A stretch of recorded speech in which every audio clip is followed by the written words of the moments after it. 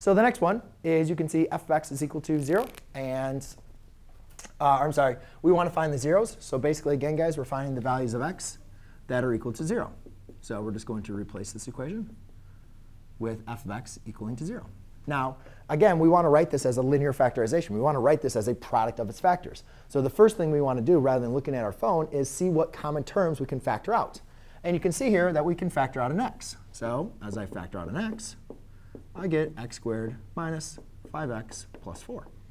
All right? But the problem is I just factored this, right? I just rewrote this as a product. The problem is I didn't write this as a product of linear factors. This is a factor, but it's a quadratic. Now, fortunately, it's a quadratic trinomial, right? And we recognize, oh, we've done a lot of these factoring before, right? I can be able to factor this. I basically need to understand what two values multiply to give me 4, but add to give me negative 5. Well, since they're adding to give me a negative 5, that means my two factors of 4 need to both be negative. So I can write this as x times x minus 4 times x minus 1.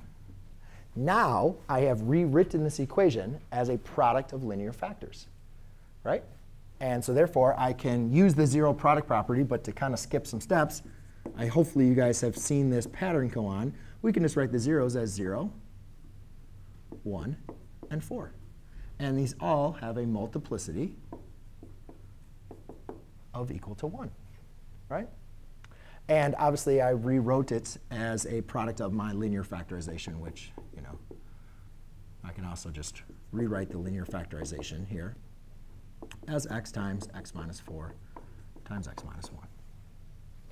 OK, zeros with the multiplicity, because again, all of these have a power of 1.